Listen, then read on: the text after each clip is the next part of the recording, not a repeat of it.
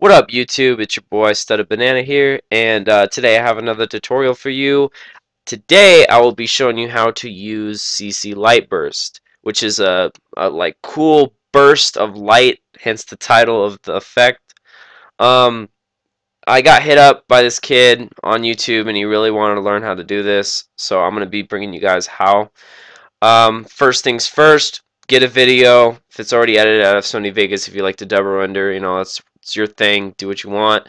But go ahead and drag it into the timeline. Now, there's two ways you could bring the effect to the video.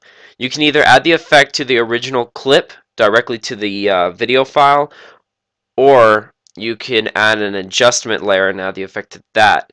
I'd rather have people do that, and I do it myself.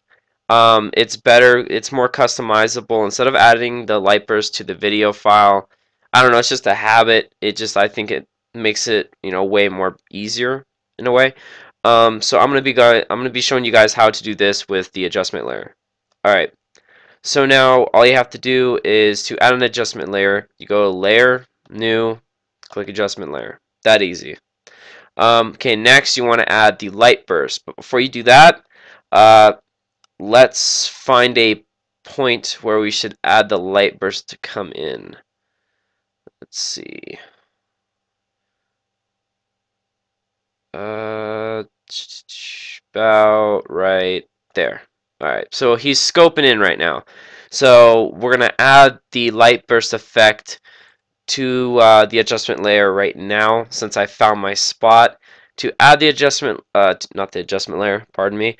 To add the effect, you right-click on either the video. Make sure that the adjustment layer is selected first before you do that, or else you're going to add it to the video unless you want it to. Go ahead and right-click, click Effect, click Generate, and then CC Light Burst. Go ahead and give that a click. Now, it's already doing its thing, but you don't want it to come in at that spot. So you're going to put both intensity and ray length at 0. Now you're going to want to go to the drop-down effect layer on the adjustment layer.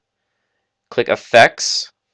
Click the CC Light Burst arrow, and now we're at a more customizable menu. So now you don't want to add the light burst at this spot. You want to add it, okay, when the guy's done scoping in and he's already shot the guy.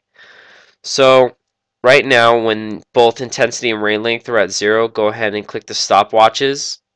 Okay, this will basically make it to where when he's scoping in, there will be no light burst. But if I go one more frame over, and now you want the light burst to come in. So now you would set intensity to 100 and ray length to 50.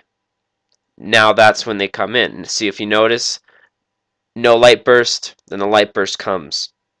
Okay, the length is up to you. I usually do a standard, like maybe 2 seconds.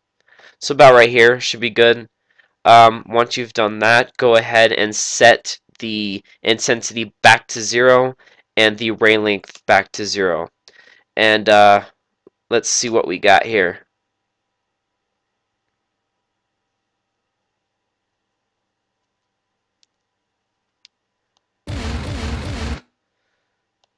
Let's see. Let me go back to where you guys can't see the CC. Alright, so this is what it looks like.